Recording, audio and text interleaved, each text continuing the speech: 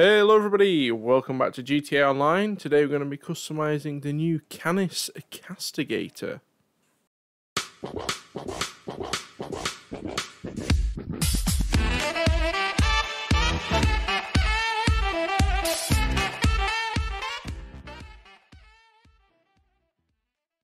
Hey guys, how's it going? Welcome back to the channel. My name is Troy and today we're going to be customizing a new vehicle in GTA Online.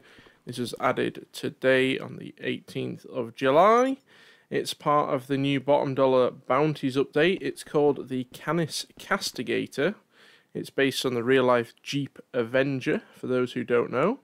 It's on the Southern San Andreas Super Autos website and it costs $1.65 million. So it's not the most expensive vehicle in this update. Some of the police cars we've been upgrading have been very expensive, but it's certainly not cheap. Some of the other vehicles, which are a lot better in my opinion, are much cheaper than this. But it is a 4-seater vehicle, as you can see. It has some decent customization. So let's take this thing into the custom shop and see what we can do with it. Okay, here we are in the custom shop. Let's go ahead and upgrade the armor. The first visual option we have is body trim. So the primary, I should mention, is the red you can see there, and the secondary at the moment is set to orange. So anything you see orange will be the secondary. We can go for extended arches, which just adds a little plastic lip there. We can go for primary, which actually makes all of the trim on the lower part down there primary. That plastic bit on the side primary, the plastic on the back all primary as well, and then we can go for primary with extended arches, and it has primary extended arches. I kind of like how it looks just standard. It looks kind of sporty, I guess, but I don't know whether I want to go for like the arches. I'm going to go for like a Jeep Trackhawk kind of build with this. I know it isn't a Jeep Trackhawk, it's an Avenger. It's the smaller version, but I want to build like an Avenger Trackhawk. We'll go with the primary with the extended arches. That looks kind of good. We'll go for full race brakes. Then first bumper options is the next option. We can go for a splitter. We got the race splitter, we got primary bull bars. Okay. Where is that actually mounted to? Okay, it comes out just below the lights. We got primary alternative bull bars. We got secondary bull bars and secondary alternate. Then we got black bull bars and black alternate. I'm gonna go for the race splitter, since we're building this as like a Trackhawk kind of look. Rear bumper options, we got the primary straight bar, we've got the primary looped bar. I'm guessing this is going to be a police car, or we're going to be getting a police car variant of this sometime in the future, and so these are probably more if you want to build this thing into like a police car, I guess. We've got a secondary straight bar, we've got a secondary looped, we've got a secondary wraparound, we've got the black straight bar, black looped and black wraparound. Not a fan of any of them, so I'm just going to leave it standard. No visual engine options, but we can go for full tuning. We've got exhaust options next. We can go for some chrome tipped, we can go for titanium, or we can go for rally spec. I actually think the stock exhausts look the best, so we'll just leave them alone. Grill options, we can go for a custom intercooler with water sprayer, small logo intercooler, large logo intercooler, and intercooler with fans.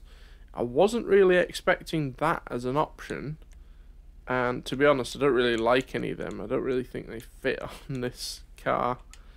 Hood options next, we got the vented Mark 1, the vented Mark 2, so just adds some spotlights. I believe they're off the Issy Rally. I can't remember the name of it. They're like Mini Countryman, the Rally version. I believe those are the same lights. We've got the vented Mark 3, which adds a snorkel, an axe, a shovel, and the lights, and the vents. There's some hood pins as well. Then we got the plated hood Mark 1, the plated Mark 2, and the plated Mark 3. Then we got plated with vents. Oh, the vents are actually in the plate, okay. We got a plated Mark 2, we got the plated with vents Mark 3. Then we have the plated hood with vents Mark 1. Oh, primary plated hood with vents. Oh my god. We've got a Mark 2 version of that, and a Mark 3 version, and finally we've got the primary competition hood. We've got that in a Mark 2, and we've got that in Mark 3. I mean, that kind of looks cool. I don't know whether I want to go for like the plated look. I mean, plated with the vents, that doesn't look right. I don't want to go with any lights or... that kind of looks good. The plated hood, primary plated hood with the Mark 1 vents. That looks okay, we'll go with that. Horn options are all the standard horns. The light options, we will check all the lights out when we go outside, but that's where they are in case you're wondering. Livery options next. We can go for a white side stripe. We've got that in black as well. Then we got white stripes over the bonnet. It kind of looks like a Dodge Durango, like that. We've got a black version of that as well. Then we got the red trimmed stripes. So it's like 2 white stripes with a little red outline, which you can't really see because of our primary colour. But we've got a red trimmed with black stripes. We got the Canis stripes, which are cut out because of our vents. Okay, we got a black Canis stripes. We got the Canis graphics. Okay, none of these are really working with our vents, and the stripe on the side looks really weird, to be honest. Then we have the black Canis graphics, just a black version of that. We got the urban camo. I was waiting for a camo option. This is a Jeep after all. We got a full camo, so you could actually build this into like a Fort Zancudo sort of military vehicle if you wanted to. We've got flames. Okay, I wasn't expecting that. And we've got the Terroil racing one. That one's kind of cool if you wanted to build it as a race car. I'm not really a fan of any of those. I think they all look hideous. The white stripes is about the best one. You could make it kind of look like a Durango, but yeah, not a fan. Plate options, nothing unusual there, but that's where the plate is, and we don't actually have a plate on the front. Respray options we will come back to, but we do have primary, secondary, and trim. Roll cage next. It's not letting me switch to the interior view again, which is very annoying. But we can go for the standard setup, so no roll cage. We can go for some tuner seats. We can go for tuner seats with roll cage. We can go for the full race setup, so it's padded cage with sporty looking seats, but it doesn't have a harness this time. We can go for a race setup with custom seats, so it adds the harness in, and then we got the competition setup with the carbon fibre seat with the harness. I'm just going to leave it standard, not a fan of any of those. Roof options next. We got the stock roof. We can go for a street roof. This is like roof scoops. We can go for roof scoop with aerial. We can go for a race roof scoop, so it's just a little bit smaller. We got a race roof scoop with the aerial there. We got the rally roof scoop, and we got that with an aerial. Then we got the primary roof box, the secondary roof box. We've got a surfboard. We've got a modern surfboard. We can go for a roof rack if you're going for like an off-road build. We got classic roof lights. We have modern roof lights, which is like a light bar, and that is all the options. It would have been nice if we could have had a roof rack with a light bar. That would have been quite cool. But yeah, some decent options in there. I guess if you're going for an off-road build, plenty of good options. Skirt options next. We've got the stock skirts. You can go for some mud flaps. You can go for primary sidebars alternate. Then we got primary sidebars with mud guards. We got a secondary sidebar, secondary alternate, and secondary with mud guards. Then we got the black sidebars alternate, and black with mud guards. I'm just going to leave it standard, I think. What does it look like with mud guards? The sort of rally flaps. No, it doesn't look right. Spoiler options next. So we do have a kind of little lip there. We can go for a rally wing.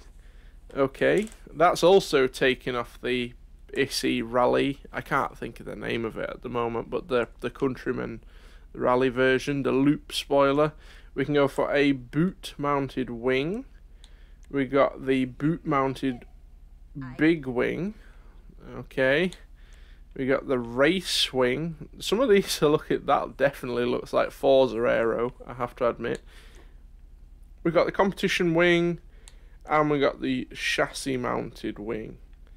None of them look right, so we're going to leave those alone. Sunstrip options next. You guys know I'm not really a fan of sunstrips, but we've got a primary, secondary, and plastic one, in case you're into that sort of thing. I guess if you're building a race car, that's fine. Now, if you're building this as an off-road vehicle, it does have a decent amount of ground clearance. It is an SUV, so it's designed to be an off-road vehicle on the road, I guess. But we can get a really decent drop out of this thing, which is really nice. I'm not going to go for the full drop. I'm just going to go about 2 clicks. So it's just a little bit lower, just a bit less arch gap, but it's not completely slammed.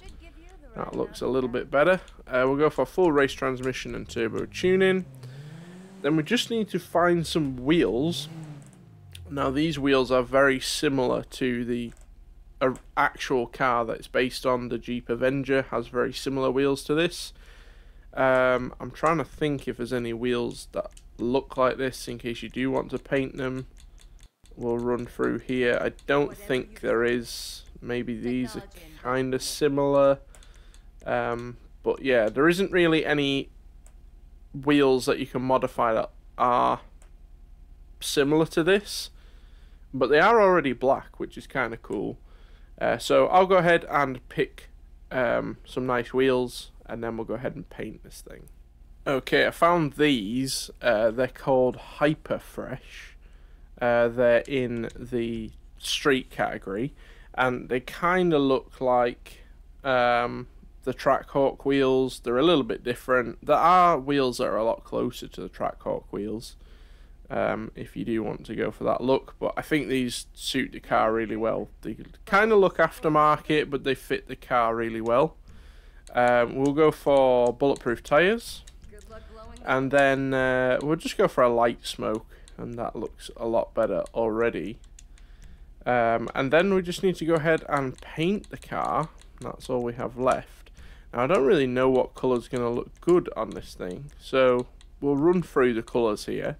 I'm thinking maybe like a sort of monochrome colour, like a grey or a black might look quite good. But we'll see what some of the other colours look like. A dark red like an actual Trackhawk would look pretty good. Something like this, Grace Red. Okay, I've gone for yellow, pearlescent yellow, with a yellow pearl on here as well. I just think Trackhawk looks so good in yellow, and I keep saying Trackhawk. I know this thing isn't a Trackhawk, but it's the closest thing we have in the game to it, I guess, and it does look pretty good in yellow.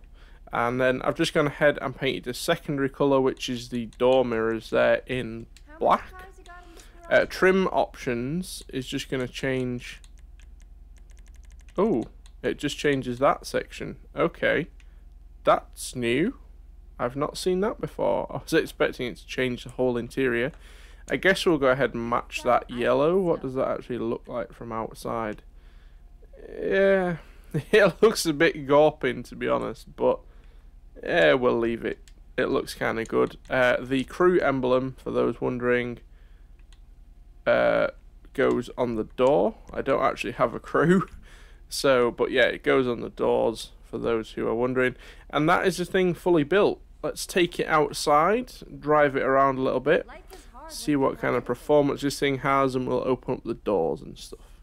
Okay, here we are outside in our new Castigator. It looks really, really nice actually in this yellow paint, I have to say. When the sun's just shining on it like now, it looks absolutely fantastic. I think the black and yellow sort of combination looks pretty good. I really like the front end of this thing. It looks really mean, but the back is absolutely hideous. It definitely has some elements of the Range Rover Evoque in there as well. But I have to say, driving this thing around, it accelerates extremely quickly. So it has very good acceleration. Of course, it is all-wheel drive, being an SUV. And it handles very well as well. For a big off-road SUV, I guess it's more of a crossover than an SUV. It does stick to the road really well. The all-wheel drive is very, very sort of strong, I guess is the way to put it. So it grips the road like mad. But you can slide it if you want to. But let's go ahead and pull over somewhere. We'll open up the doors and have a little look around the vehicle. Right, so with all the doors open, the engine bay is not detailed at all, except for the engine cover. That is very, very nice. But the battery, the rest of the engine block is really low resolution. So I wouldn't recommend opening the hood on this vehicle if you're taking it to a car show. But I do like the front of this thing. Like I said, it kind of looks like a Range Rover at the front, I have to admit. But it does also look very similar to the real life vehicle. The interior, which we've painted yellow, whoops, control my NPC a little bit. I believe this is an interior out of another vehicle. I don't think this is a new interior. Correct me if I'm wrong on that. But it is quite nice that we can paint that, and I think it looks okay, painted the same colour as the body. It's kind of a Jeep thing that people do. Obviously, we've not upgraded any of the seats or anything, so they're not really that high quality. They're just very generic. But it is a 4-seater vehicle, so you can take your friends with you. You can use this as a heist vehicle if you're someone who likes doing heists. The boot in this thing, not that you can actually put anything in the boot, but it is quite big, and it is quite detailed, I guess. There's not really much detail going on. The back of the car is hideous. I really don't like the brake lights, look horrible. The exhausts are quite nice. They're quite big exhausts. But let's go and shut everything down, and we'll have a little look at the lights, the headlights and the tail lights. Okay, so we don't have any different light options really. We just have those sort of strips, and then the main beam just makes those brighter. It doesn't look like those little squares underneath actually do work, but they do light up ever so slightly. They're more just sort of like driving lights, I guess. So we do have a couple of little options there. The tail lights are hideous. That's the reverse lights for you there. And the brake lights are just there, I guess. So what do I think of the new Castigator? Well, I quite like the performance of this thing. I like how it drives. It does drive very nice. It has a decent amount of acceleration. It handles really well. The top speed isn't great, like it is lacking a little bit. I think Rockstar should have added the Jeep Trackhawk instead of the Avenger. But they added the vehicle. I guess there'll be people out there who are Jeep fans who will like this. Let me know down in the comments what you guys think of it. Are you going to be buying it? Again, it isn't the most expensive vehicle we've had in this update. It is one of the cheaper ones. It at least has some decent customization. That's going to do it for today's video. Thank you so much for watching. Hope you did enjoy the video. and we'll be back next Thursday with another car customization video. See you then.